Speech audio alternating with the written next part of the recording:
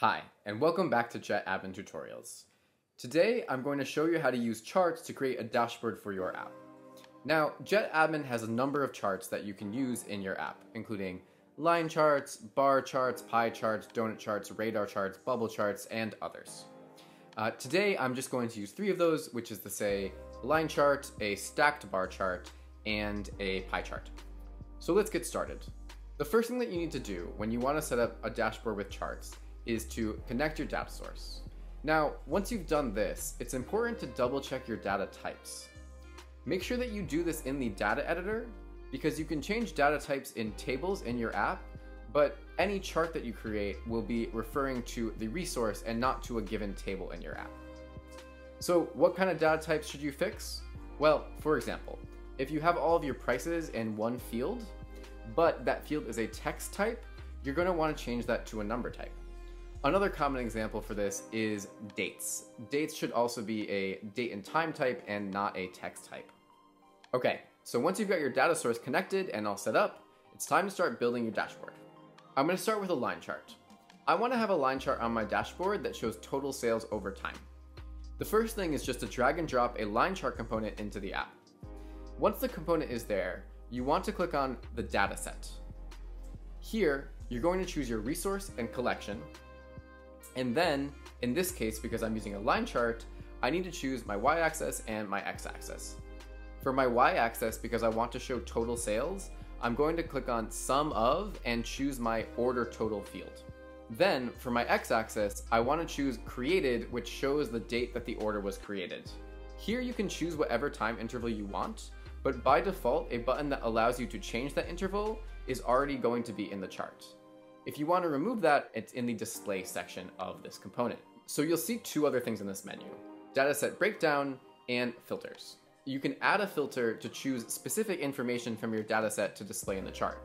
For example, I could choose to display only the total sales of this particular product, or I could exclude a particular product from this chart, depending on if I choose equals or excludes or is one of or whatever logical operation I would like to use for my filter.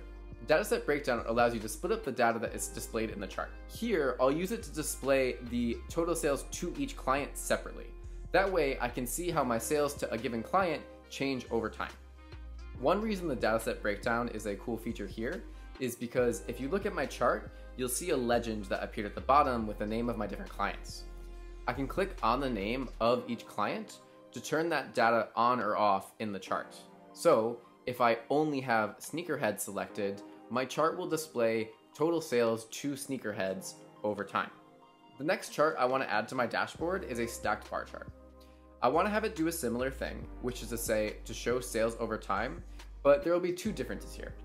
One is that I want to show the breakdown by model instead so that I can see which products are selling at which times of the year. And the other thing is that I want to connect it to the table that I have at the bottom of my dashboard so that if I select a row in that table, the chart will update to show only the information about sales to the client in that selected row. Because I want to look at sales over time again, I'm going to go through much the same process as before. I will drag and drop the chart into my dashboard. Then I will click on Dataset, select the resource and collection, and then set up my y-axis and x-axis to show sum of order total and created, which is to say the date the order was created, respectively.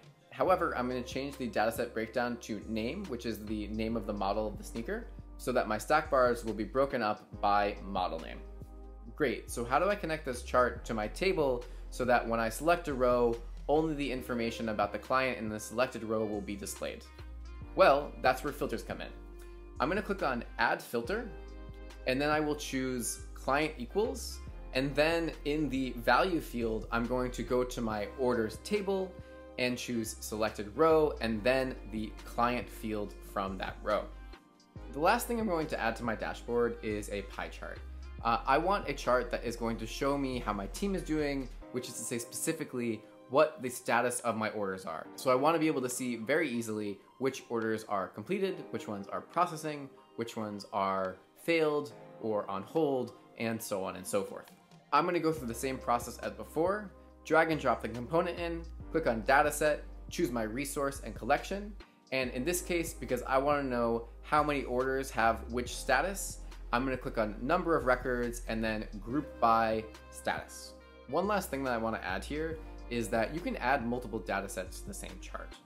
However, you're not going to be able to do it with charts that are already complex. What do I mean by that? I mean, this stacked bar chart will not take another data set because it just won't be readable. Same goes for this line chart, but if I take away the data set breakdown and I just have my total sales, I can easily add another line that would display some related data that I have in my resource. So to do this, simply click on the chart that you want to use, and then under datasets, click add datasets, and then go through the same setup process that you did before.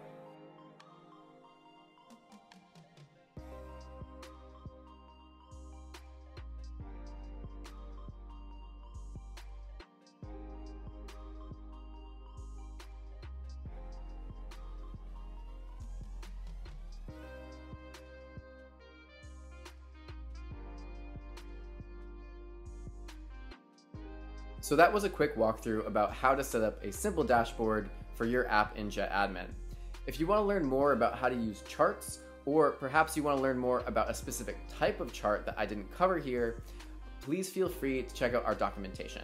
I've left a link to it in the description. If you do have any other questions, you can always check out our community page or write to customer support in the app itself.